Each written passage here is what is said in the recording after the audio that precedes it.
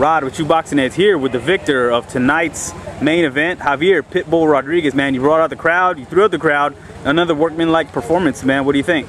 First, shout out to True Boxing Heads. Hey, thanks a lot, bro. For all the support. You know, it felt good, you know, here in my hometown, you know. Yeah. It was a good work. It brought out the best of me, you know. His record didn't say much. I mean, it didn't mean nothing at all. You know, he's a tough competitor. He came to fight just like me, and, you know, thankfully I came out with the victory.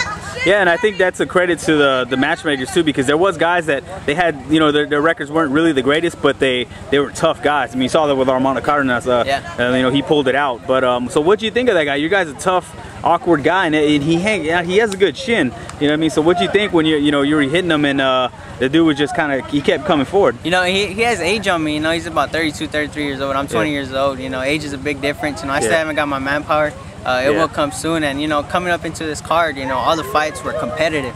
Not each and every one was easy knockouts. They gave you, you know, the fans their money's worth, and we just all came out to fight. And what I think, what I took away from your performance this time versus the last time when you fought him is like he rarely touched you. So you don't got any marks on your face. So is that what y'all are working on? You know, getting your shots in and getting out and not letting him do his thing? Yeah, just, you know, straight shot, step out. You know, I got wild a couple of times. You know, he caught me a couple of times. You know, it's a sport of boxing. You're gonna get hit to you know, you're gonna receive hits to hit back.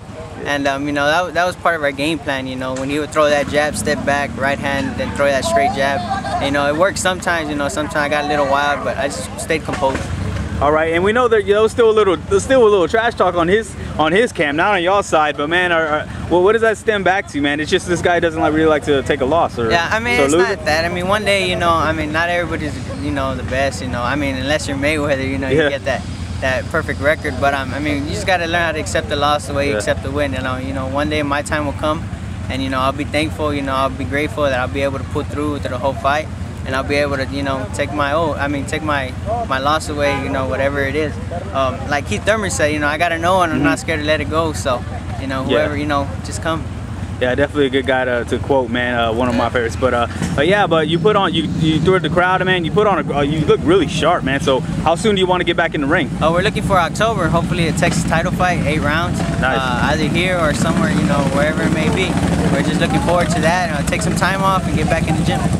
All right. Well, I appreciate your time, man. We're definitely going to keep up with you and the San Fernando gym, man. But you know, great performance, and you hang in there, man. Go get some goodies. Is what you got to do. Any last words?